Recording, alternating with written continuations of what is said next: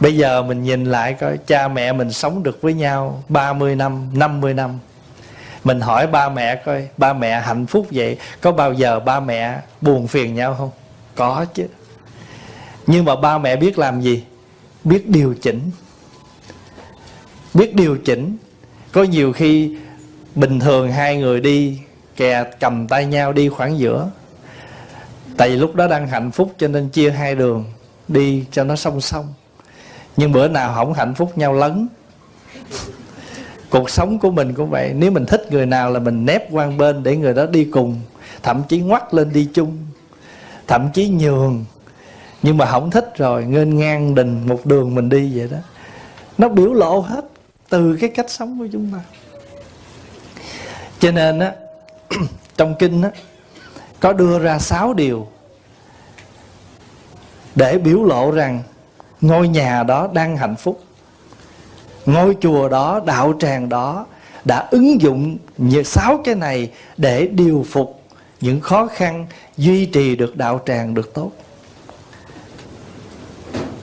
Quý vị nghe 6 điều này Phật dạy, rồi mình cũng sẽ không phải chỉ ứng dụng trong chùa, mà mình ứng dụng luôn cả ở trong gia đình của mình. Rồi vị nào mà đến chùa sinh hoạt thì dụng 6 cái này để mình thấy rằng dụng 6 cái này chúng ta làm cho ngôi chùa được tốt. Nếu chúng ta là người đệ tử thờ Phật, không phải là nhân thờ Phật, cũng không phải thiên thờ Phật, mà là đệ tử thờ Phật. Cũng giống như có 3 dạng người làm Phật sự. Phật tử làm Phật sự, ma làm Phật sự, thiên làm Phật sự. Có nhiều khi thiên làm Phật sự là sao? Làm, nhưng mà muốn phô trương, muốn khoe khoang, muốn cầu danh, đó là thiên làm Phật sự. Còn ma làm Phật sự là sao? Vô không làm gì hết, chỉ gây thôi, tạo phiền phức cho nhau thôi. Còn Phật tử làm Phật sự thì đây là những điều mà chúng ta có thể làm. Từ những cái này nó mới phát ra được cái thiện.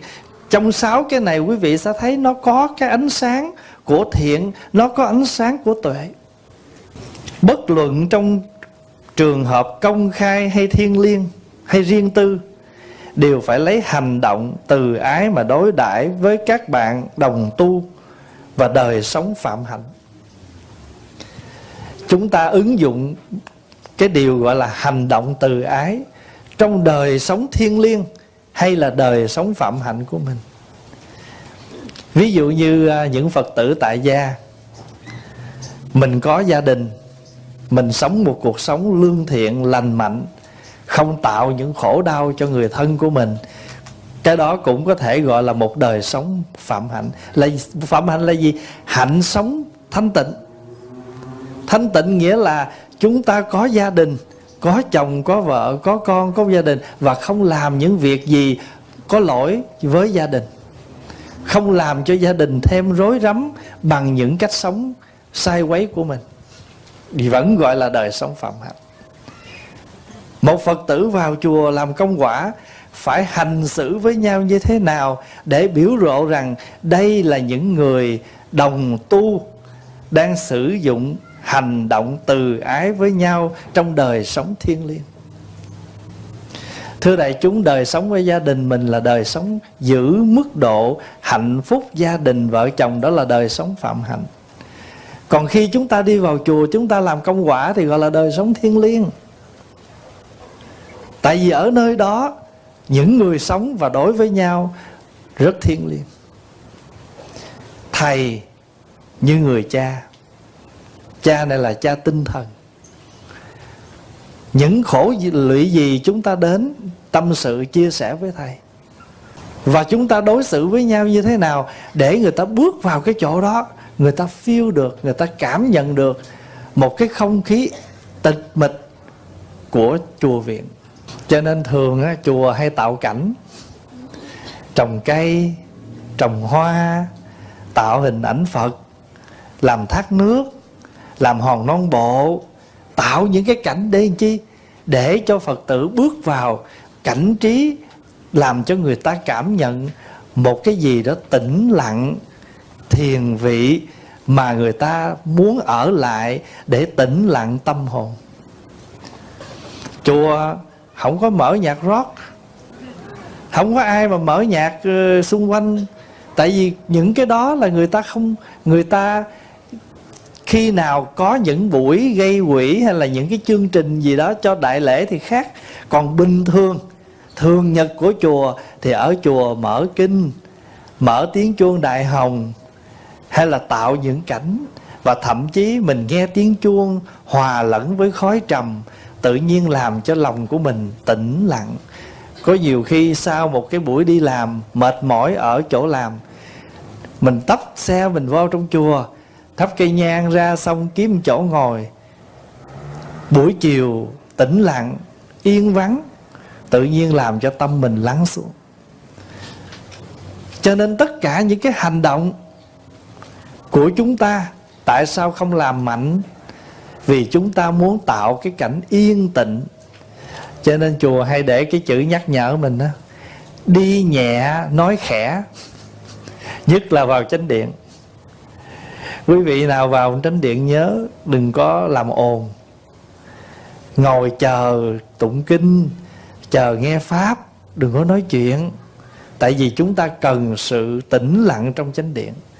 Nhất là những người ta có tâm muốn vào chánh điện để ngồi tịnh, ngồi niệm Phật, thì mình nên giữ cái không khí đó để hộ trì, trợ duyên cho các vị có tâm đó. Cho nên bất luận trong trường hợp công khai hay riêng tư, đều phải lấy hành động từ ái mà đối với nhau. Vợ chồng cũng vậy, công khai cũng đối với nhau vậy, mà riêng tư cũng phải có hành động với nhau như thế. Hạnh phúc nó mới có, gia đình nó mới có, và đạo tràng ngôi chùa đó mới có. Nhiều khi không có ai hết trơn là thôi, quá chừng quá đất. Mà còn có người cái mình biểu lộ như là không có chuyện gì xảy ra. Cái đó cũng không sao, nhưng mà lâu ngày dằn đâu có nổi. Nó đang cố gắng che lấp, phải không? Bữa nào thế ta nói đi đêm có ngày gặp ma, bữa nào đang đóng tuồng riêng chỉ có hai đứa mình thôi nhé thì thế nào cũng bị người khác thấy và bắt được. Và trong cái đóng kịch đó, người ta vẫn thấy được những cái gượng gạo, những cái không tự nhiên. Cho nên thà mình tự nhiên với nhau mà trong cái từ ái. Đó là điều thứ nhất chúng ta nên làm. Và có Phật tử ở đây đã làm, cho nên ngôi chùa mới được yên thấm, phát triển cho tới bây giờ. Và quý vị nhìn vào một cái ngôi chùa mà một cái cuộc lễ mà nguyên một cái ban tổ chức là mình biết không phải đơn giản. Tại vì cái gì mà có hội họp á, tức là phải có bàn thảo. Và bàn thảo là sẽ có những cái ý kiến đồng và không đồng. Vậy mà tất cả cuối cùng mọi thứ đều đề huề với nhau hết. Cho một ngôi nhà, một cái gia đình nào mà đông con đó, mà cha mẹ nói mà các con răm rắp hết trơn là biết cha mẹ ngon lành lắm đó. Điều hành các con giỏi lắm đó, chứ không phải đơn giản đâu.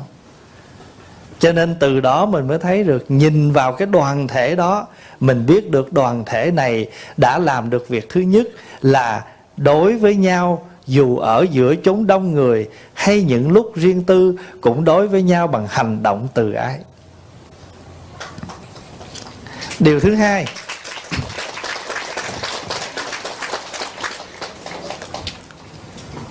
bất luận trong trường hợp công khai hay riêng tư, đều lấy ngôn ngữ từ ái mà đối với người bạn đồng tu, đời sống phạm hạnh hay đời sống thiêng liêng. Vợ chồng cũng thế thôi. Cho nên đó, mình có một cái lễ gọi là phu thê giao bái. Hai vợ chồng xoay lại với nhau, chào nhau một lễ.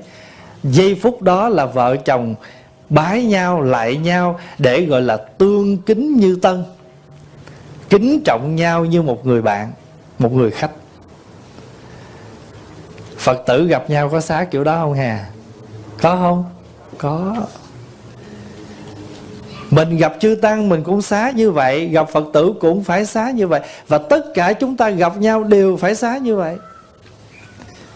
Tại vì tất cả mọi người ở đời, vợ chồng gặp nhau ngày đầu, hai tay chắp lại tương kính như tân.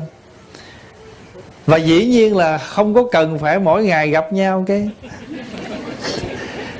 Nếu mình là người Phật tử biết tu, làm vậy cũng đâu có sao đâu. Bây giờ mình biến cái quyến thuộc phàm phu thường tình trở thành quyến thuộc Bồ Đề. Chồng vợ là những người bạn đồng tu. Đức Phật có nói bài kinh đó, chồng vợ phải có 4 cái đồng thì mới thành tựu được. Đồng tín là cùng một niềm tin. Đồng giới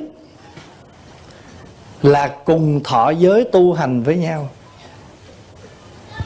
Đồng thí là cùng phát tâm tu bố thí giúp đỡ cùng với nhau. Đồng tuệ là cùng sự hiểu biết với nhau. Vợ chồng có 4 cái phải đồng. Đồng tín, đồng giới, đồng thí, đồng tuệ. Chữ tín là niềm tin. Hai vợ chồng cùng niềm tin dễ hơn. Ví dụ như giờ vợ thích đi chùa, chồng không thích, thì bây giờ bà vợ có đi nữa cũng yên tâm, tại biết có người không thích ở nhà. Rồi đi cũng không có thoải mái, ở chùa cũng không có tự do, lật đật phải đi về. Thành ra nó mới cùng một niềm tin. Ngày hôm qua có một Phật tử viết một câu hỏi thương lắm. Con đi chùa mà chồng con không thích, không cho tụng kinh, không cho thờ Phật, vậy con phải làm sao? Quý vị thấy không? Cho nên nếu mà vợ chồng mà cùng đồng với nhau được cái đồng tính và cùng phát tâm quy y thọ giới với nhau. Ví dụ như giờ mình thấy vợ phát tâm ăn chay, mình biết là điều tốt, lâu lâu mình cùng ăn chay với vợ để vợ khỏi cực. Cái người chồng đó là người đồng phát tâm, đồng tính, đồng giới. Mình ăn mặn cũng không sao, nhưng mà vợ thương mình, không muốn mình phiền thì vợ phải cực. Còn thôi giờ mình đã biết ăn chay đâu có tội, đâu phải là xấu. Mà hơn nữa 1 tháng có 4 ngày mà, thôi mình ăn với vợ luôn để cho vợ đỡ cực. Thì cái vị đó gọi là đồng giới. Và nhận biết được giống nhau cho nên gọi là đồng tuệ. Cùng giúp đỡ, cùng bố. Thí dụ như người vợ chồng đồng lòng với nhau là mỗi năm gửi tiền về giúp đỡ gia đình bên chồng, bên vợ. Rồi mỗi năm đồng phát tâm làm từ thiện. Đồng vậy cái khỏi ai lén lút hết. Có nhiều khi chồng không phát tâm, vợ phát tâm quá cái không phải làm mà phải lén. Không? Thành thử ra mình không muốn người kia sống bằng cái tâm niệm lén lút. Người ta không phải nói dối, nhưng người ta không muốn tạo cho mình khẩu nghiệp. Người ta không muốn tạo cho mình cái lỗi phỉ báng, cho nên người ta làm chứ người ta không có nói dối. Rồi cái nhiều khi người ta làm mà người ta sợ tội lắm. Ta nói trời, không biết vụ này có nó phạm vô nói dối không. Thành thử vừa làm phước mà vừa đi sám hối nữa. Tội nghiệp quá. Cho nên nhiều khi Pháp Hòa nghe những câu chuyện vậy mà thương lắm. Mà mình mới thấy rằng mà càng nghe những câu chuyện như vậy và mới thấy thương Đức Phật. Thấy thương Đức Phật và phải thấy rằng Đức Phật quả thật là một bậc nhất thiết trí. Nhất thiết trí là người có trí tuệ biết tất cả đời sống của chúng sanh. Ngày hôm qua có một cô lại cô nói: con tới con muốn cảm ơn thầy, mà con cũng có một câu hỏi con thắc mắc là thầy đi tu từ nhỏ mà sao chuyện gì nhà tụi con thầy cũng biết hết. Ý cô nói mà sao thầy bà tám quá đó.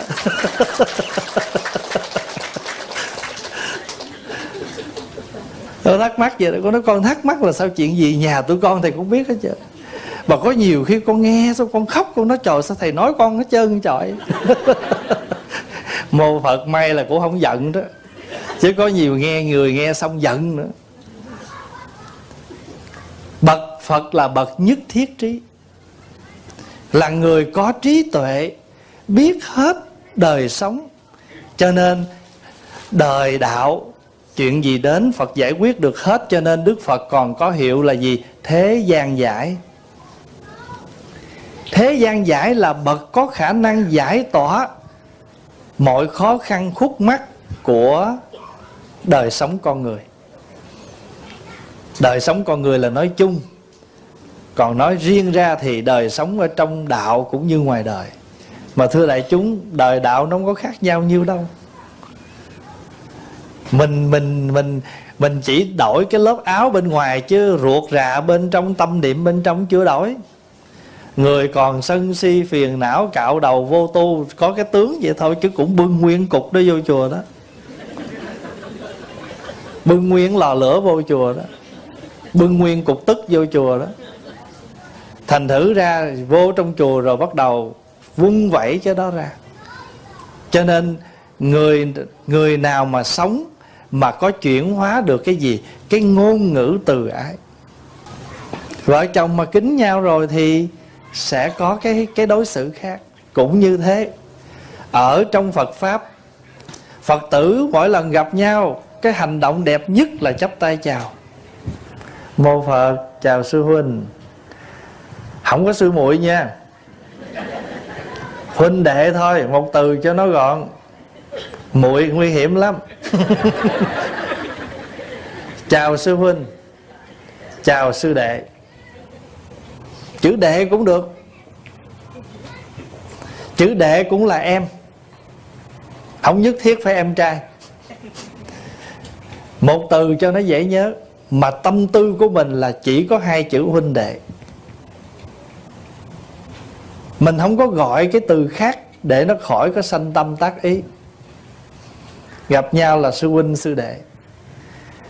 Còn nếu mà không quen nhau, như quý thầy vừa gặp quý Phật tử, dạ chào đạo hữu. Đạo hữu là gì? Là người bạn đạo. Quý mình có thể gọi nhau là đạo hữu, có khi gọi là đạo lưu. Đạo lưu là gì? Lưu là một dòng sông, cùng đi trong một dòng sông thánh, cùng về một hướng. Cho nên mình gặp nhau, mình cung kính vái chào để biểu tượng cái gì? Sự cung kính. Cho nên đối với nhau bằng ngôn ngữ từ ái.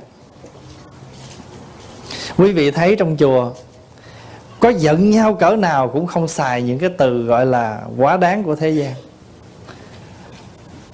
Còn ngoài đời á, mình thiếu tu xíu sự thực tập là thôi, giận nhau thì từ ngữ nào cũng có thể dùng, nếu như mà không có kềm chế được cái cơn tức giận của mình.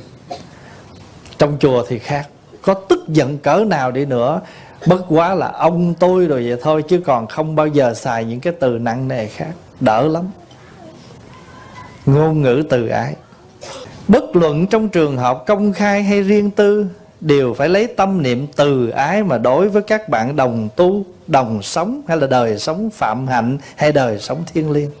Hồi nãy á, là hành động từ ái, bây giờ là ngôn ngữ từ ái. Thứ ba là gì? Tâm niệm từ ái. Đừng có khởi cái tâm suy nghĩ sai cho ai. Ví dụ như bữa đó chị đó đem gói xôi cho mình, bữa nay không biết có chuyện gì á, đem cho tôi gói xôi. Tôi không nghĩ tốt vậy đâu. Phải nghĩ một cái vậy đã rồi tính gì tính. Nghĩ xong chưa đâu, khiều người khác nói nè, tự nhiên cho tôi cục xôi nè, không biết nuốt trôi không nữa. Nhưng mà thưa đại chúng, mình khởi như vậy là ai là người bị cái hệ lụy của cái sự phiền não đó trước? Mình. Người kia có thật hay không chưa biết, nhưng mình luôn luôn mình khởi cái tâm niệm như vậy thì thật sự ra tu trong tập trong đạo tràng khó lắm.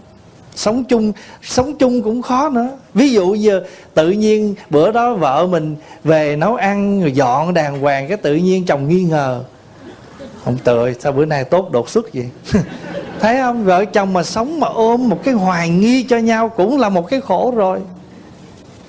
Thì huống chi là chúng ta là những người sống chung một đạo tràng, mà người kia đối với mình đừng có suy nghĩ xa vậy. Thí dụ thôi, người kia có như vậy thì cái chuyện đó lúc đó mình giải quyết.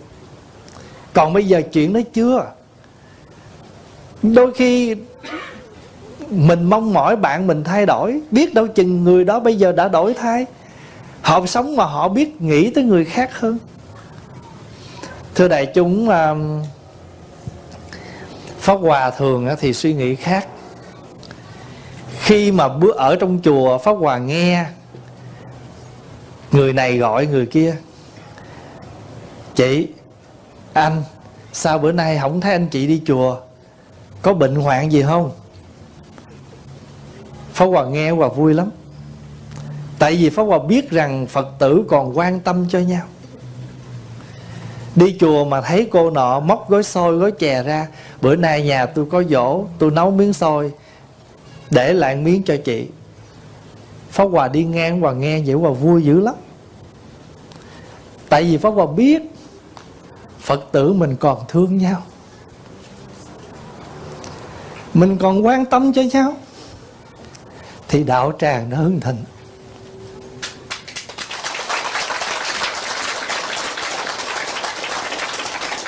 Người kia không đi chùa cả tháng trời, mình cũng chẳng quan tâm.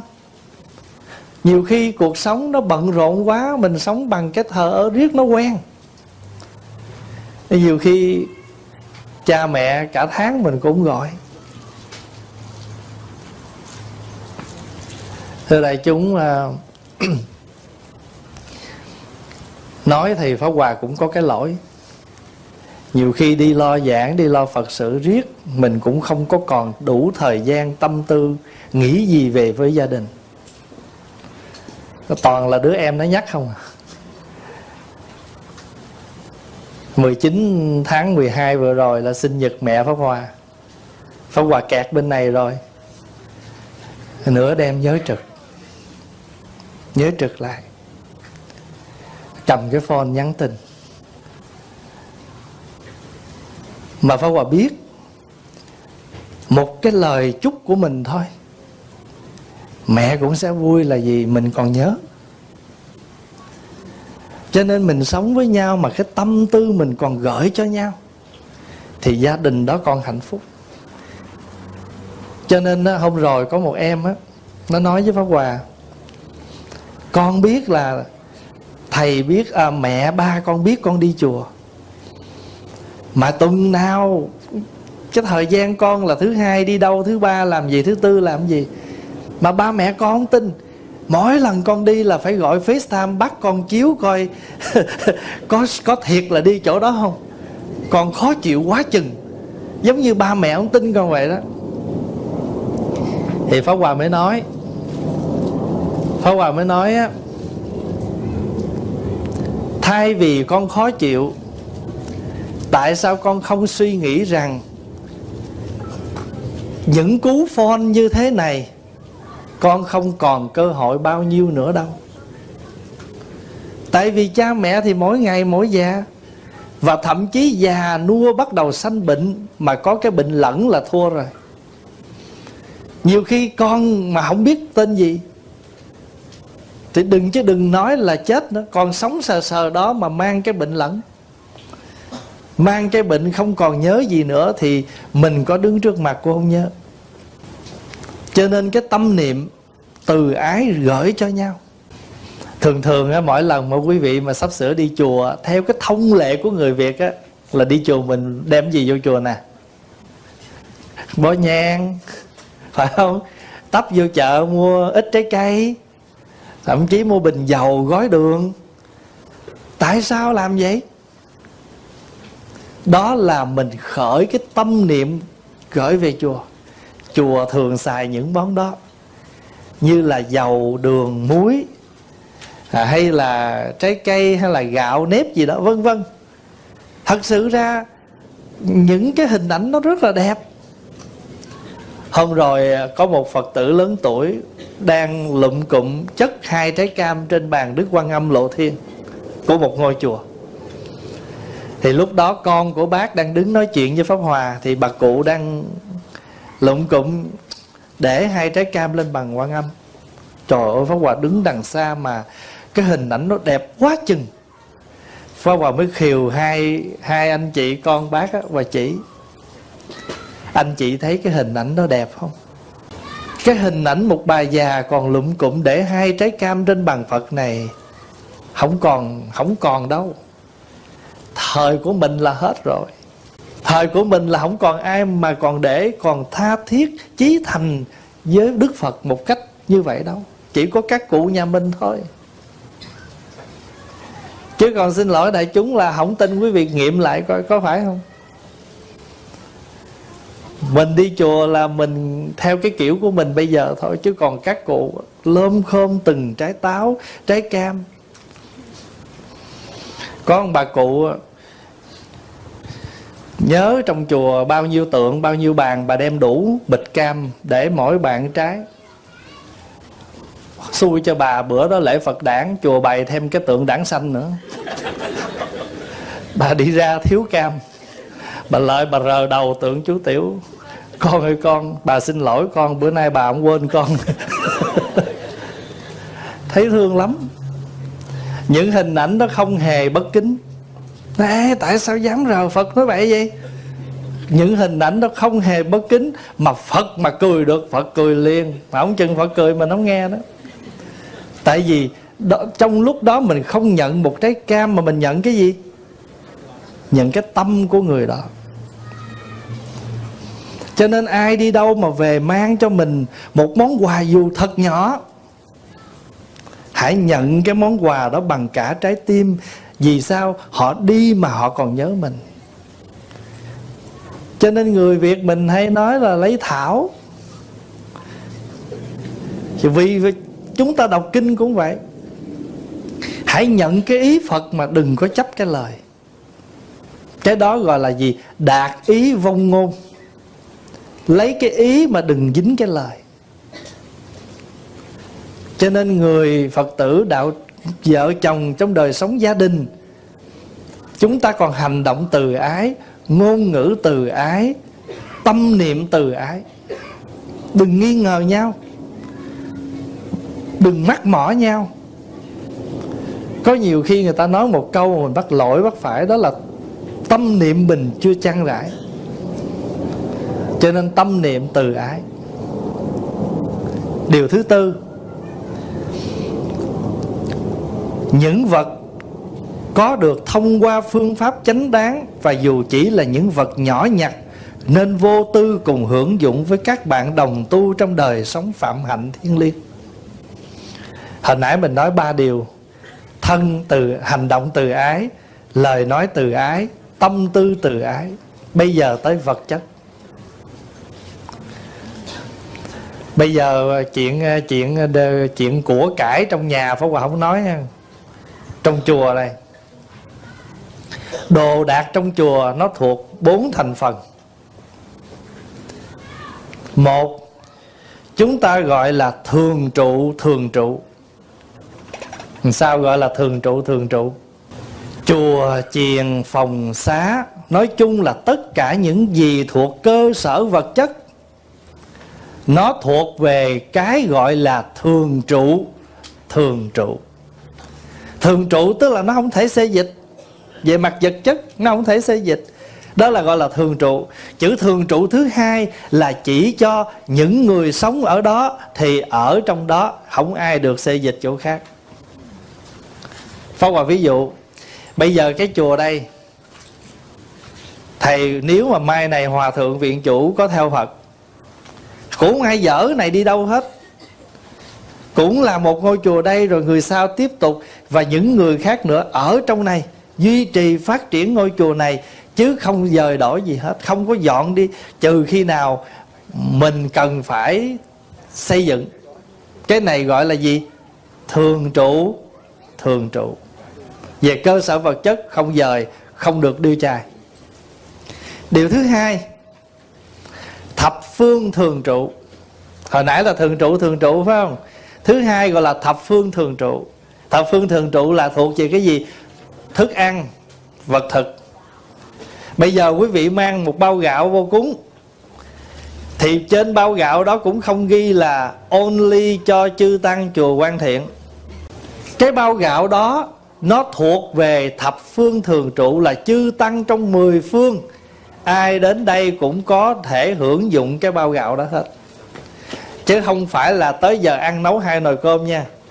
Nồi cơm gạo ngon cho thường trụ, nồi cơm gạo dở cho khách tăng. Không có chuyện đó. Cái đó gọi là thập phương thường trụ. Thí dụ bây giờ quý vị mang một dĩa trái cây, một bao gạo, thì tất cả những cái đó tới giờ ăn là tới chư tăng ở đâu đến ngồi đó ăn thì đều hưởng cái đó hết. Hai thứ. Thứ ba gọi là hiện tiền. Hiện tiền, hiện tiền là gì? Là những cái vật dụng của những thầy đang hiện còn sống ở đó, thuộc lãnh vực riêng tư.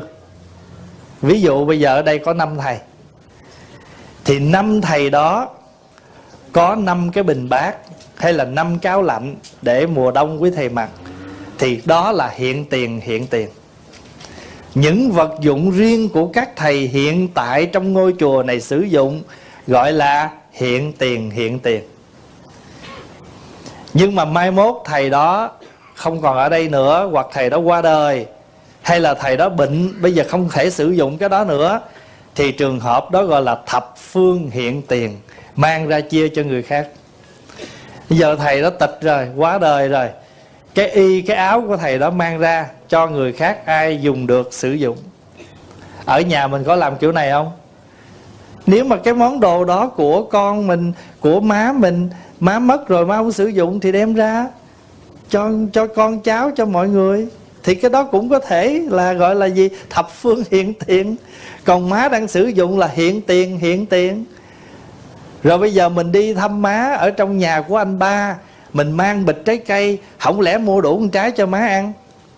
Bây giờ anh ba nuôi má, anh ba có vợ, anh ba có con, mình lâu lâu tới thăm má nhà anh ba thì phải mua một bịch trái cây cả chục trái. Má ăn giỏi lắm 2 trái, 8 trái kia thì anh ba hưởng, gia đình anh ba hưởng. Thì có đó là thập phương thường trụ. Có phải vậy không? Như vậy thì đại chúng nhớ, ở trong một ngôi chùa không có cất đồ ai hết nha. Trời ơi, cái nồi mình nấu xong ghi tên, nồi này của bà ba, bà Tư không đụng vô được. Cái này không phải như vậy. Chùa sắm nồi chảo, mọi thứ ai cũng có thể sử dụng. Giống như bộ chuông mỏ đó. Bộ chuông mỏ đó là thập phương thường trụ đó. Ai tới tụng kinh cũng thỉnh được chứ, không dời đi thôi chứ còn sử dụng được hết. Thì thưa đại chúng, nói về vật của trong chùa có bốn cách như vậy. Thứ nhất là gì? Thường trụ, thường trụ. Thứ hai là thập phương thường trụ. Thứ ba là hiện tiền, hiện tiền. Thứ tư là thập phương hiện tiền. Thập phương hiện tiền là 10 phương có thể sử dụng một vật dụng của một thầy, nếu thầy đó bệnh không sử dụng được, hoặc thầy đó qua đời. Ở đây tại sao xài chữ vô tư? Vô tư đây có nghĩa là ôi của ai cứ lấy đại khỏi cần hỏi. Chữ vô tư ở đây là gì? Chúng ta sử dụng mà không chia sẻ cho người khác sử dụng, mà không khởi một tâm ý. Không khởi một tâm ý là tôi thích người đó hơn, tôi để dành cho người đó, để lấy lòng, lấy tình cảm người kia. Cái thứ năm gọi là đức hạnh toàn khuyết, không có tì vết, không nhiễm ô, có thể mang đến tự do, có thể giúp ích cho đời sống thiền định, sống chung hòa thuận với các bạn đồng tu. Đức hạnh toàn vẹn. Ở trong kinh có nói một vị nào mà sống, nếu mà ở trong chùa đó, người này có thể thực hiện được một vài điều, đây là có thể gọi là người có đức hạnh đó. Ví dụ như là người này ưa thích sự yên lặng, không thích sự ồn ào. Nếu có ồn ào thì tùy duyên phương tiện, chứ không phải tâm lúc nào cũng thích ồn ào và tạo những cái chuyện hay là những cái cơ hội để ồn ào. Điều thứ hai là người này tâm bớt ngủ nghỉ mà tâm thường thiền định tu tập, không tập hợp nói những điều vô ích, và không tự khen mình dù mình không có giỏi đến mức thế. Người nào mà có được một vài điểm như vậy đó gọi là người có đức hạnh. Và ở trong chúng cần những người đức hạnh. Để chi? Để thống lý. Ví dụ như giờ ở trong bếp thì cái cô trưởng bếp á, mà nếu cô trưởng bếp có đức hạnh, không có thích nói xấu nói tốt các chị em với nhau, luôn luôn có đủ khả năng hòa hợp kêu gọi lại với nhau. Và không lỡ chị em có những cái gì mít lòng, vị này đều đủ khả năng khuyên giải để mọi người cùng ngồi lại với nhau. Không thích tụ họp gọi là nói chuyện tốt xấu. Và người này á, thích làm việc tĩnh lặng và không có làm những cái sự ồn náo. Tất cả những cái hình ảnh sự thực tập đó là một người gọi là người chị làm bếp có đức hạnh. Một người lãnh đạo cũng vậy. Pháp Hòa nói ví dụ như giờ thầy trụ trì á, hay là một vị sư cô, nói chung là vị trụ trì đi, mà có một cái tính là hay mét với Phật tử. Chị này mới vừa tâm sự xong gọi bà kia nói thầy trụ trì đó thế nào không có chuyện gì, không có ở yên, cứ gọi Phật tử ta nói cho mình nghe chuyện này chuyện kia. Cái gì mình khuyên giải là khuyên giải, chứ không có học tới học lui. Mà mình học tới học lui vậy thì không phải là cái đức hạnh mà cái vị lãnh đạo có thể điều phục trong chúng. Mà một lần thôi, chứ lần thứ hai đã nói thôi tôi sợ lắm, tôi không dám nói cho cái anh đó, cái chị đó, thậm chí tôi không dám nói cho, tôi không dám tâm sự. Điều thứ 6 là điều cuối cùng là nên gây tạo và bồi dưỡng chánh kiến, có thể cứu giúp hướng dẫn người thực hiện việc làm đoạn trừ phiền não. Dùng chánh kiến này để xử sự với các bạn đồng tu. Chánh kiến là gì? Là cái thấy đúng. Trong đời sống của chúng ta đó, cái chánh kiến quan trọng lắm. Vì mình không có một cái chánh kiến thì nhất định sẽ có đưa tới cái chỗ gì? Không có chánh kiến thì sẽ không có chánh tư duy, lời suy nghĩ không đúng. Thấy không đúng thì nhất định suy nghĩ không đúng. Mà suy nghĩ không đúng thì sẽ đưa tới lời nói không đúng, gọi là không có chánh ngữ. Cho nên chánh kiến đưa tới chánh tư duy, chánh ngữ. Và siêng năng tuyên truyền cái điều đó gọi là chánh nghiệp hay là chánh tinh tấn. Chánh tinh tấn là siêng năng làm việc đó và không tạo một cái nghiệp xấu cho mình, gọi là chánh nghiệp. Cho nên đại chúng cẩn thận, nhiều khi một cái mà nó sai thì dẫn tới những cái khác nó sai chung. Ví dụ như người đó có tà kiến dẫn đến tà tư duy, dẫn đến tà ngữ, dẫn đến tà tinh tấn, dẫn đến tà nghiệp. Và những cái niệm định của vị đó cũng đi theo con đường tà. Chữ tà là lệch lạc, sai quấy. Chữ chánh là ngay thẳng, đúng đắn. Đó là 6 điều mà Đức Phật dạy trong Kinh, gọi là 6 điều chúng ta cần làm. Mà Pháp Hòa hôm nay trích 6 điều này ở trong Kinh để xác định, để cho chúng ta ứng dụng. Nếu chúng ta muốn dụng 6 điều này trong một gia đình hay trong một cơ sở đạo tràng, khi mình làm bất cứ việc gì cho chúng mà chúng ta ứng dụng được những điều này thì nhất định đạo tràng đã hưng thịnh. Đạo tràng đó hưng thịnh, ngày một phát triển tốt đẹp. Vì sao chúng ta làm điều này? Vì chúng ta muốn giảm cái xấu, tăng cái thiện bằng ánh sáng tuệ giác thực tập của chúng ta. Bây giờ quý vị sẽ thấy quan thiện không phải chỉ ở Ontario này, mà quan thiện là ánh sáng của sự tu tập, ứng dụng được 6 điều này: hành động từ ái, ngôn ngữ từ ái, tâm niệm từ ái, vật chất chia đều, sống có đức hạnh và có chánh kiến. Người nào có đủ 6 cái này, người đó sẽ đưa cái ánh sáng của thiện. Chữ quang đó, ánh sáng là quang, ánh sáng của điều thiện, ánh sáng của sự tu tập ngày càng phát triển quang huy hơn.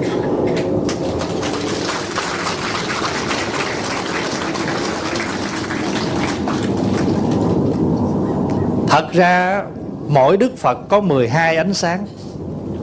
Đặc biệt là Đức Phật Di Đà, phải không?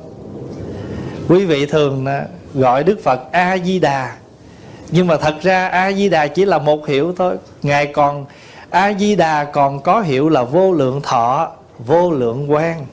Còn nếu nói về quang thì Đức Phật có 12 ánh quang. Nhớ không? Vô đối quang, nan tư quang, Trong cái phẩm Di Đà mỗi lần tụng xong quý vị hay đọc đó: Nam mô an dưỡng quốc cực lạc giới Di Đà hải hội vô lượng quang Như Lai. Nam mô an dưỡng quốc cực lạc giới Di Đà hải hội vô đối quang Như Lai. Nam mô an dưỡng quốc cực lạc giới Di Đà hải hội siêu nhật nguyệt quang Như Lai. Tất cả những cái quang đó là biểu tượng của ánh sáng của Đức Phật. Mỗi Đức Phật đều đủ 12 quang. Bây giờ chúng ta trước khi phóng 12 quang, chúng ta phóng 6 quang này trước. hành động từ ái, lời nói từ ái, tâm tư từ ái. Những vật dụng chúng ta đồng đều chia sẻ với nhau, không có cất giấu, phải không? Rồi chúng ta hãy đem cái đức hạnh của mình cũng như chánh kiến của mình để hướng dẫn những người hậu học, những người đàn em của mình, để đưa một đạo tràng đi lên cái chỗ cao đẹp, hay là đưa một gia đình của mình đi tới cái chỗ hạnh phúc an vui. Nam mô Bổn Sư Thích Ca Mâu Ni Phật.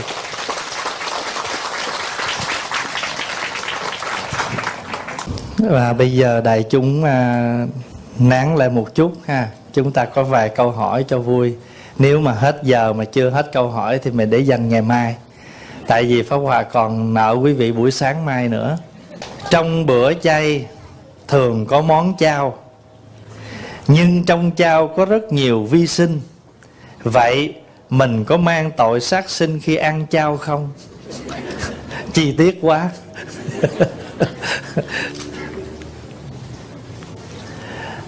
Thưa đại chúng, ở trong tất cả các món ăn, trong cái quá trình mà biến chế thì chắc chắn sẽ có tổn hại đến một việc, một vật, hay là cái việc gì đó, một con nào đó. Ví dụ như mình đặt trường hợp là trong chao. Nhưng mà quý vị biết rằng mình không có ăn chao nhiều được. Ăn chao nhiều có hại cho gan. Cho nên nếu mà ăn thì ăn chút cho vui thôi, chứ không thể ăn nhiều. Và thậm chí mình không nhất thiết phải ăn chao. Có những vị bây giờ ta hiểu rồi, hoặc ta thấy là để bảo vệ sức khỏe là người ta cũng không dám ăn chao. Trừ khi nào chao mình làm, mình không có qua một cái quá trình gọi là gây men nhiều, thì trong bất cứ thức ăn thế nào cũng phải có. Nhưng mà chúng ta thấy rằng cái điều đó nó không có tổn hại, gọi là mình có lỗi, nhưng mà trong cái lỗi nó rất nhỏ đối với vi sinh, chứ không phải tự mình cố giết, hay là mình gọi là cố giết hoặc xúi bảo người giết. Chẳng qua trong món ăn buộc lòng nó phải có cái chất đó để nó làm ra món ăn thôi. Bây giờ thấy Pháp Hòa nói trong quá trình tạo một cái hương cúng Phật,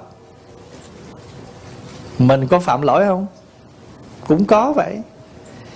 Ví dụ như là mình tạo, mình xay bột, rồi trong quá trình mình làm thế nào cũng có những con vi sinh nó nằm chết ở trong đó. Thì trong quá trình mình làm chao, trong quá trình mình làm các việc, hay thậm chí mình đốn một cái cây để mình tạo một tượng Phật, thì nếu mà nói rằng cuộc sống tương đối thì chúng ta chấp nhận, phải đành. Còn nếu mà nói là tuyệt đối rồi có lẽ chúng ta không dám làm gì hết. Giống như vừa rồi có một vị đề nghị Pháp Hòa là thầy không nên đi giảng nữa. Tại vì thầy đi giảng như vậy là thầy sẽ đốt rất nhiều xăng của máy bay. Là thầy làm nhiễm ô môi trường. Thì Pháp Hòa hỏi bây giờ nếu quý vị nếu mà muốn Pháp Hòa ở nhà, Pháp Hòa sẵn sàng. Nhưng mà giờ trong cuộc sống này chúng ta chỉ có thể chấp nhận cái tương đối. Nếu muốn làm việc này thì phải chấp nhận cái kia, chứ không thể nào có cái sự tuyệt đối được. Mà bây giờ quý vị nghĩ một mình Pháp Hòa mà giảm không đi xăng, nó có giúp đâu. Đó, thành thử ra cái vấn đề chúng ta là chúng ta phải thấy là cuộc sống này là cuộc sống tương đối. Chứ còn cái sự nếu chúng ta đi tìm cái tuyệt đối thì chúng ta không dám làm gì hết. Tại vì việc gì chúng ta làm đều có cái phạm lỗi với người này hay là vật khác. Thưa Thầy, chúng con thường nghe nói giới định tuệ xin Thầy hoan hỷ giải thích chúng con hiểu giới là gì. Thưa đại chúng, giới định tuệ đạo Phật gọi là tam vô lậu học. Đây là thuộc gì? Lãnh vực danh từ Phật học hay là pháp số, thuộc số 3. Tam là 3. Tam vô lậu học là 3 món học giúp cho mình tiêu mòn phiền não. Chữ lậu là lỗi lầm, là phiền não. Thì trong đó có giới, có định, có tuệ. Các tổ thường giải thích giới nghĩa là những giới luật mà chúng ta cần gìn giữ. Ví dụ, Pháp Hòa ví dụ mình lái xe, mình lái đúng luật thì tâm không có sinh sợ hãi, gọi là định.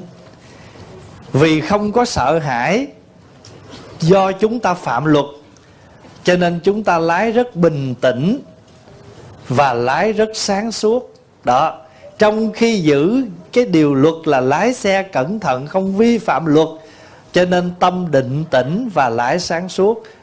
Tâm định tĩnh là định, lái sáng suốt là tuệ. Trong việc làm của chúng ta luôn luôn có giới, có định, có tuệ. Ví dụ khác, mình đi ngang, mình thấy người ta để tiền trên bàn, mình nói chờ, cái này chắc nhờ đi chùa làm phước hơn. Mình có thể mình lấy, mình sắp sửa mình lấy bỏ vô túi là mình vi phạm giới, là ăn cắp nè. Nhưng mà một cái giây phút kế nó nói thôi không được, làm như vậy là phạm ăn cắp. Định nó nói, tuệ nó nói cho mình biết là không nên như vậy, dừng lại, không ăn cắp. Như vậy thì trong cái sắp sửa phạm giới, tuệ có mặt giúp cho mình giữ được cái giới. Cho nên trong giới có định, có tuệ. Trong tuệ có định, có giới. Và đôi lúc chúng ta không cần nói mình giữ giới. Tâm mình đủ định thì không cần nói vấn đề giới không giới. Cái này gọi là gì? Cái này gọi là định cộng giới. Định cộng giới là gì? Trong định nó có giới. Pháp Hòa ví dụ nha. Bây giờ Pháp mình không có cái tâm muốn ăn mặn, tâm mình định trước các món ăn mặn. Bây giờ mình có ngồi chung với người ăn mặn mà mình không hề khởi một chút gì thèm muốn trong vấn đề ăn mặn hết, định vô cùng. Nhưng mà không cần phải nói giữ giới. Nhưng mà trong định có giới không? Có. Cái này gọi là định cộng giới. Không cần nói giới, vì tâm anh định thì không vấn đề gì hết. Bây giờ Pháp Hòa kể đại chúng nghe câu chuyện. Câu chuyện này nghe hoài. Thầy kia đi ngang một con suối, thấy một cô té chân lọt xuống cái suối đó. Thầy sợ cổ chết, thầy ẵm cổ lên, rồi thầy để cổ xuống. Bình thường. Thầy này phạm giới không? Nếu với cái nhìn bình thường của mình là thầy phạm giới, là thầy va chạm vô thân người nữ.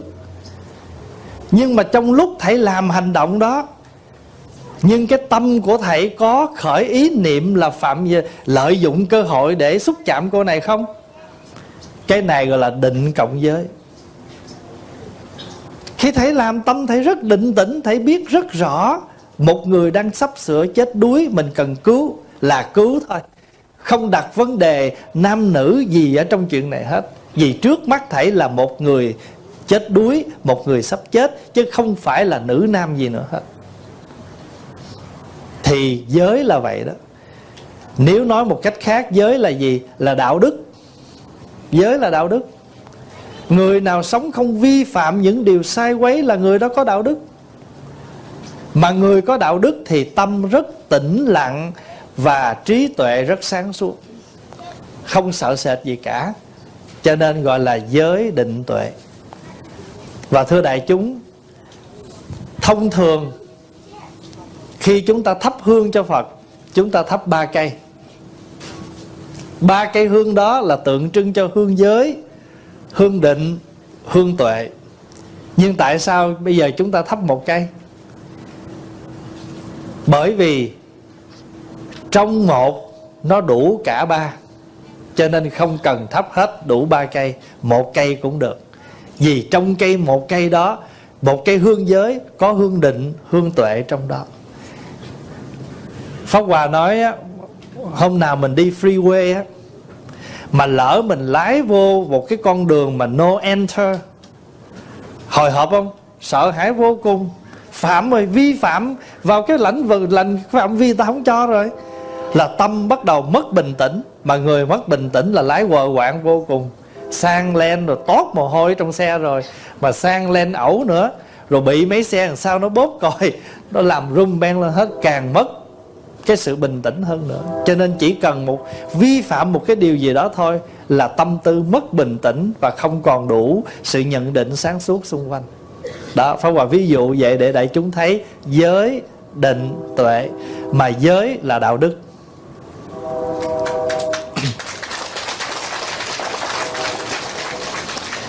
Thưa Thầy, kính xin Thầy giải đáp giùm con câu hỏi này. Nhiều người thời còn trẻ đã gây nhiều tội ác, hại nhiều người khác và nhiều gia đình. Đến khi già mới bắt đầu sám hối tu tịnh để mong giảm nghiệp cho bản thân.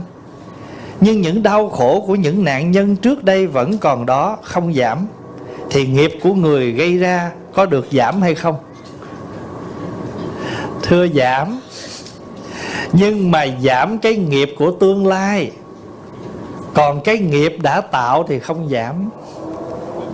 Họ vẫn trả, nhưng mà cái tâm trạng trả nghiệp của họ không khổ giống như là tâm trạng của những người không hiểu luật lệ. Người hiểu nhân quả trả nghiệp khác, người không hiểu nhân quả trả nghiệp khác. Người hiểu nhân quả trả mà rất bình an, vì biết rằng đây là nghiệp của mình đã gây, thì đây là đến lúc phải trả. Pháp Hòa ví dụ, Pháp Hòa không có tiền, Pháp Hòa mượn cái bát đó 100.000. Sau một thời gian quỵt vô chùa Quan Thiện tu rồi bà vẫn kiếm ra.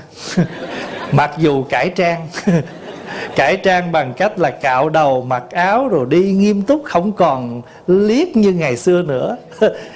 Nhưng bà vẫn nhận ra. Bây giờ bà bắt trả. Thì bây giờ mình tâm niệm là thôi đúng rồi, thật sự bà này đòi là đúng, là vì mình có thật mang nợ của bà. Thì bây giờ ráng mà trả 100.000 này. Mà có ai hỏi muốn mượn nữa không? Dạ không. Tại vì tôi mượn nữa rồi tôi làm sao tôi trả? Thôi để tôi ráng tôi tìm tiền tôi trả từ từ cho bác này. Nghiệp quá khứ thì phải trả, nhưng không dám tạo nghiệp ở tương lai. Cho nên nếu nói là giảm cái tương lai, chứ không phải là giảm những cái mình đã làm. Còn nếu mà nói giảm của những cái đã làm là giảm cái gì? Giảm cái tâm niệm khổ đau. Vì trước kia không hiểu là trách dữ lắm. Thậm chí nó trời ơi trời, tôi tu mà Phật cũng phù hộ. Tôi vô chùa tôi làm công quả, tôi mong chùa tội rồi mà vẫn dắt bả vô đây đòi nợ tôi. Thiếu gì chùa ở đây ông dẫn bả vô đây chi? Nếu mình không hiểu cái đó mình trách.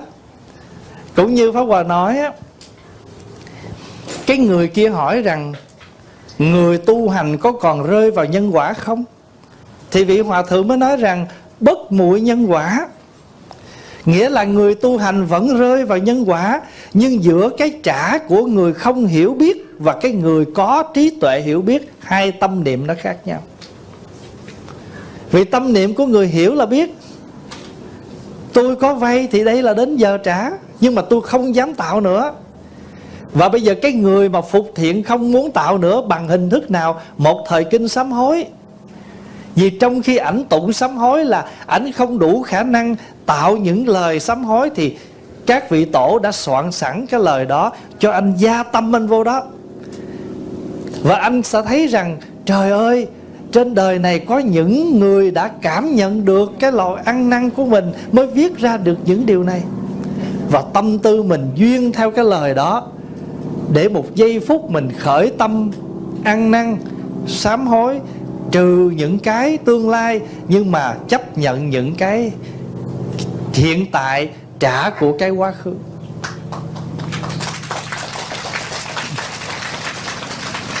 Đừng có hiểu lầm là sám hối như vậy rồi. Cho nên quý vị nhớ nè, tội từ tâm khởi, đem tâm sám. Một cái tâm đó thôi. Hồi xưa tâm đó là tâm tạo tội, bây giờ lấy cái tâm đó mà sám hối là tạo từ tâm khởi, đem tâm sám. Tâm được tịnh rồi, tội liền tiêu. Tại sao là tâm tịnh tội tiêu? Hồi đó đó tôi có cái bệnh, ai để hở là tôi hốt, ai để kỹ là tôi rinh. Để hở là tôi rinh, mà để kỹ là tôi rình. Bây giờ tôi không còn có đồ ai để đâu, để đó y bon. Tâm được tịnh rồi, tội liền tiêu. Tâm tịnh rồi, không còn muốn ăn cắp nữa, thì hàng hóa anh để đó có quý cỡ nào, có cỡ nào, tâm tôi không còn mong mỏi một chút nào muốn ăn cắp nữa. Có phải không? Tâm được tịnh rồi, tội liền tiêu. Tội tiêu, tâm tịnh, thải điều không. Bây giờ cái món vật đó không hề có ý mang tội cho anh, vì tâm anh có tham, cho nên anh mới lấy nó. Còn nếu tâm nó là một vật rất sáng, rất đẹp, nhưng tâm mình tịnh, cho nên vật và người, tâm, cả hai đều, nó không hề kêu gọi ai. Nó không hề nó nói tôi nè lấy đi, tại mình muốn, phải không? Cho nên hoa bất mê nhân, nhân tự mê. Tửu bất túy nhân, nhân tự túy. Người say rượu chứ rượu đâu làm sai người. Người mê hoa chứ mê hoa đâu có mê ai. Cho nên tâm mình tịnh rồi thì mọi vật này bình thường tịnh hết. Cho nên cô kia cổ mới nói, hỏi thầy đó: thầy ơi, học đạo để làm chi? Dưa muối tương chao có ích gì? Tuổi trẻ đời trai sao thầy chán? Thôi về xây mộng với em đi.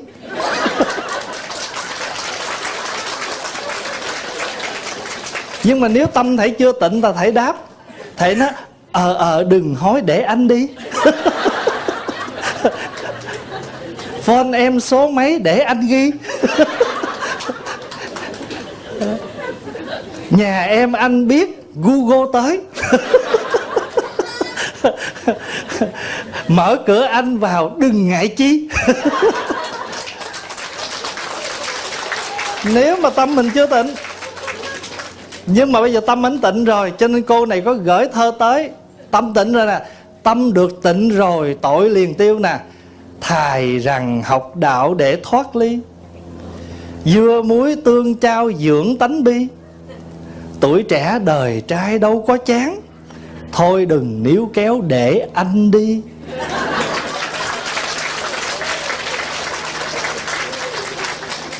Quý vị hiểu được chỗ tâm được tịnh rồi, tội liền tiêu. Tội tiêu, tâm tịnh, thải điều không. Thế mới thật là chơn sám hối. Cái sự thật sám hối hay không, không phải ở hình thức, mà tâm anh tịnh rồi thì bao nhiêu cái lăng xăng bên ngoài anh không có bóng, anh không có gì nữa hết. Cái chỗ này nhà thiền gọi là gì? Đối cảnh vô tâm, khỏi hỏi thiền. Không cần nói thiền gì hết, mà cảnh gì tâm tôi bình thường. Cho nên hồi xưa ông Tô Đông Pha, ông nghe người ta nói khói ở núi Lô, sông ở sông Triết, mà mình chưa, đời người ai chưa tới đó thì sẽ rất là ân hận, chết không đành. Ông cũng một lần đi tới đó. Khi đi tới đó rồi, ông phát hiện ra một điều, ông mới làm bài thơ: mù tỏa Lô Sơn sóng Triết Giang, khi đi chưa đến hận vô vàng. Đến rồi cũng thấy đâu gì khác, mù tỏa Lô Sơn sóng Triết Giang. Đến rồi cũng thấy đâu gì khác, thì cũng là mù tỏa ở núi Lô, cũng là sống ở sông Triết, có gì đâu. Lô sơn yên tỏa triết giang triều, vĩ đáo bình sinh hận bất tiêu. Đáo đắc hoàng lai vô biệt sự. Đáo đắc hoàng lai vô biệt sự. Đến rồi cũng thấy đâu gì khác. Phát hiện ra chân lý là gì? Thì cũng là lô sơn yên tỏa triết giang triều. Cho nên khi mình tâm chưa tịnh, cái gì mình cũng sanh khởi. Nhưng tâm mình tịnh rồi thì cảnh vật bình thường. Đó, bây giờ muốn biết tâm mình tịnh chưa nha. Hôm nào mình ăn chay, con mình nó đem vịt quay về ngon quá, nó không biết, nói má ăn không má? Không con, bữa nay rằm má ăn chay. Vô phòng rồi không biết nghĩ sao, đi ra bếp lấy cái chén, lấy một miếng để dành mai má ăn con. Nhiêu đó thôi là biết là mình coi như là đối cảnh vô tâm chưa hết. Nhiêu đó thôi là biết hỏi là tâm được tịnh rồi chưa. Nếu tâm mình định thì cái gì ở trước mặt mình không phải của mình thì chẳng cần phải quan tâm. Chữ quan tâm đây không phải là bỏ mặc, mà không khởi tâm lấy để. Quý vị hiểu điều chỗ đó không? Vậy có giải đáp được một câu hỏi này không? Giảm nghiệp là vậy. Giảm nghiệp là mình giảm cái nghiệp của tương lai, giảm cái tâm niệm khổ đau. Nhưng mà cái gì mình trả vẫn phải đúng như vậy.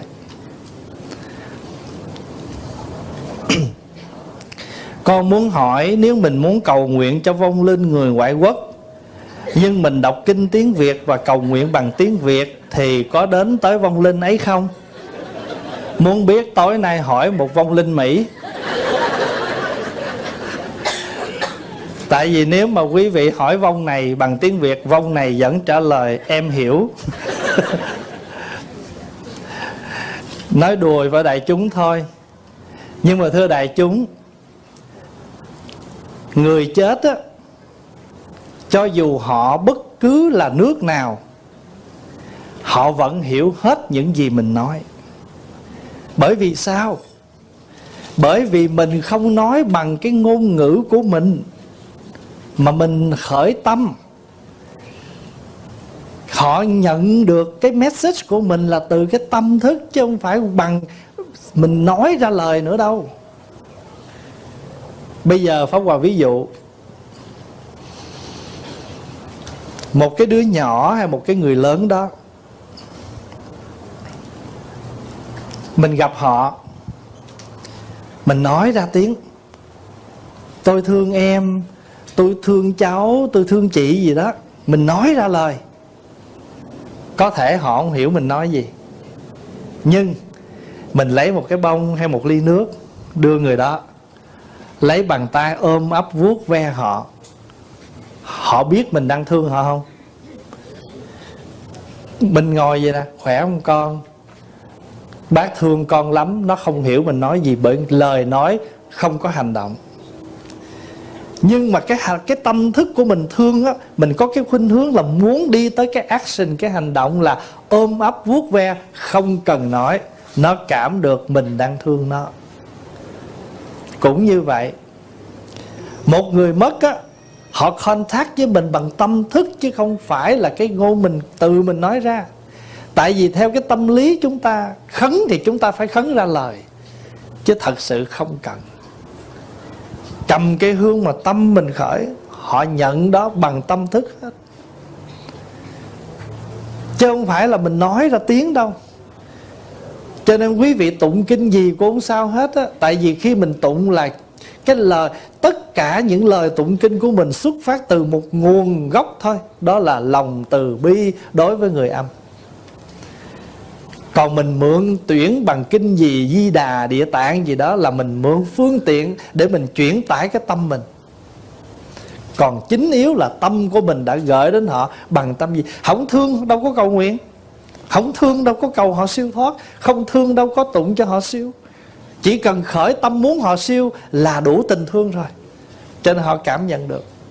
Quý vị yên tâm. Mà xưa nay mình nói với người Mỹ, chưa người Mỹ nào chòi lên nói tôi không hiểu. là ok rồi.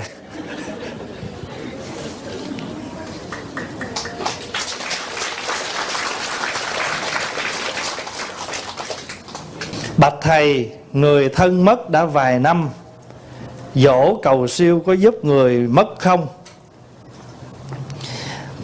Dỗ cầu siêu giúp cho người mất không thì em không biết, nhưng mà giúp cho người sống được một bữa.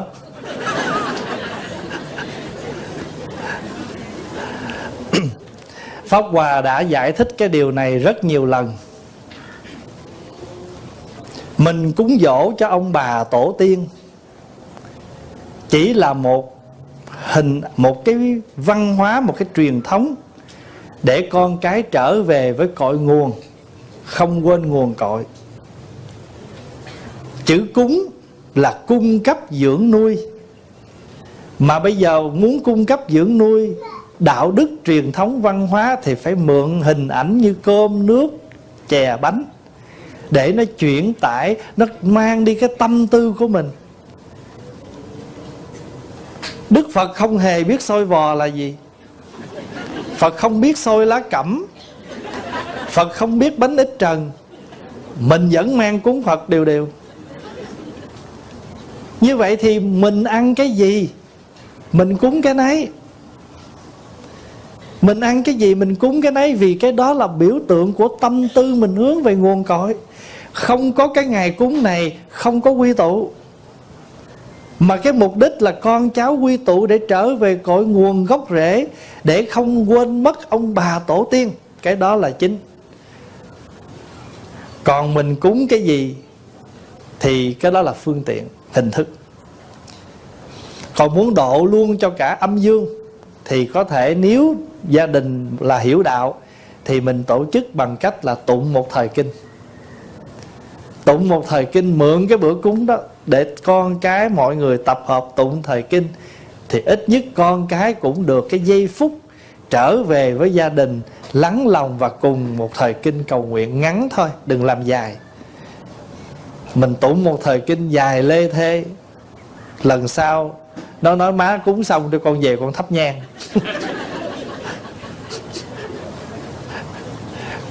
Nhiều khi nó lợi sắp xong rồi, cuốc 3 cuốc cái dọn xuống ăn là nó khoái nhất à. Cho nên thưa đại chúng, điều này Pháp Hòa đã giải thích rất nhiều lần. Đại chúng chịu khó nghe những cái buổi vấn đáp khác thì sẽ hiểu biết thêm được cái điều này. Con nghe nói tu thiền là tự lực, còn tu tịnh độ là tha lực, xin thầy cho biết ý kiến. Dạ không đúng. Cái này đúng nhưng mà đúng phần thôi. Tất cả chúng ta sống ở đời này, dù mặt vật chất đời sống bình thường hay trong lĩnh vực cuộc sống tâm linh, chúng ta đều cần cả hai mặt, tự lực và tha lực. Tự lực là tự mình phải nỗ lực, tha lực là người khác hỗ trợ cho mình.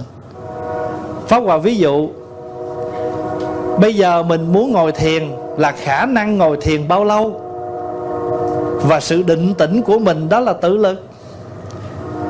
Nhưng mà cái người mà người ta cứ ngồi xung quanh, người ta làm ồn, hay là những con muỗi nó cứ bu quanh mình, nó chích mình hoài, thì làm sao mình tu nổi. Cho nên buộc lòng đi tìm cái chỗ nào yên tịnh, hay những ai đó giúp cho mình để có cái phương tiện ngồi tu mà không bị quấy rầy.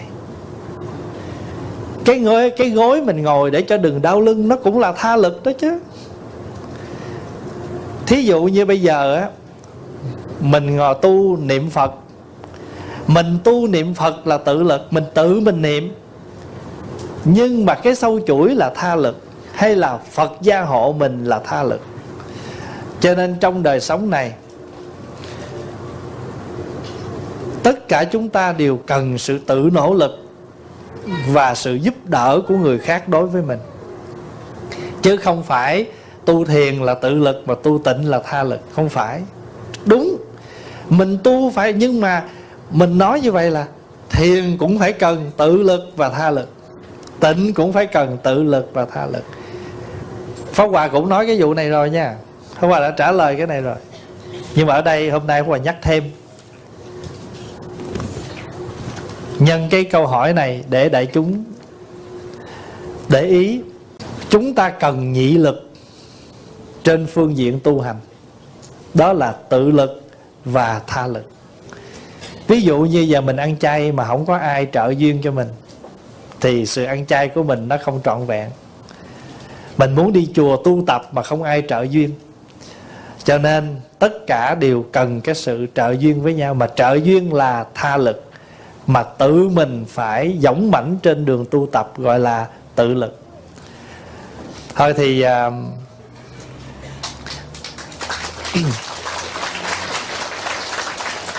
có lẽ chiều nay mình dừng ở đây. Rồi ngày mai Pháp Hòa sẽ gặp lại quý vị vào buổi sáng lúc 8:30 sáng theo chương trình của chùa đã quy định. Thì chúng ta ngồi lâu nữa thì đại chúng sẽ lạnh. Thì Pháp Hòa xin phép được dừng ở đây để đại chúng được nghỉ ngơi. Và trước khi dứt lời, xin đại chúng cùng ngồi tĩnh tâm để chúng ta chắp tay hồi hướng. Và đồng thời chúng ta cũng một lần nữa tri ân Hòa Thượng Viện Chủ là Chư Tôn Đức, Tăng Ni thường trụ ở đây, cũng như quý Phật tử trong ban điều hành của chùa, đã giúp cho chúng ta có được một buổi chiều sinh hoạt Phật Pháp thật là đầm ấm hạnh phúc. Và cũng xin cảm ơn đại chúng đã không quản ngại đường xa từ các nơi trở về đây. Đồng thời là thời tiết có thể đối với quý vị là lạnh, nhưng quý vị vẫn chịu khó ngồi đây để cùng Pháp Hòa ôn tụng lại những lời Phật dạy. Trong khi chia sẻ có điều gì sơ sót, kính mong chư Tôn Đức và đại chúng hoan hỷ cho. Chúc nguyện đại chúng có buổi tối an lành. Và ngày mai chúng ta xin hẹn gặp lại. Nam Mô A Di Đà Phật.